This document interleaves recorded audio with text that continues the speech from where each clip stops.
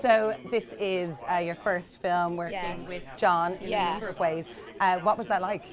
I mean, kind of thrilling. We were nervous about it at first, but it was ultimately really rewarding for us as a couple to create something that is really cool like this. I mean, people love it, and it's been a sort of dreamlike reaction to it, you know.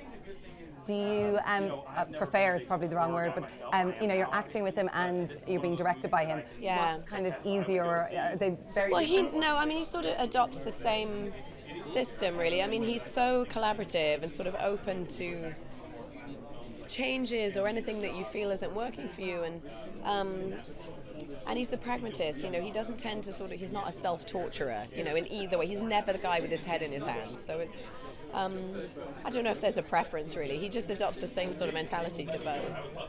Did you manage to have any fun on set? I know you're kind of like stressing out for half the film and then silent for the rest of it. I mean, some scenes we had to be more sort of in the zone, as it were, and then others we did try and mess around and make sure it wasn't too heavy for the kids, you know. They sound like they have a great time. So cute. They're so sweet. I just love them. And what's it like, you know, what were you acting against? I assume you didn't have real monsters running around. Well, sometimes there was just nothing there. Sometimes it was a stunt guy in a mocap suit, and sometimes it was John in a mocap suit with his huge beard, which was kind of a good look. It just sounds terrifying. Yeah. And let me ask you, don't know obviously how scary it is, I assume, when you're filming.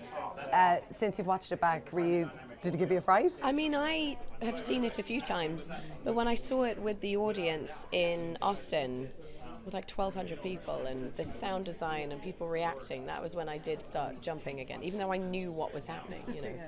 Well, it's a terrifying film, but lovely at the same time.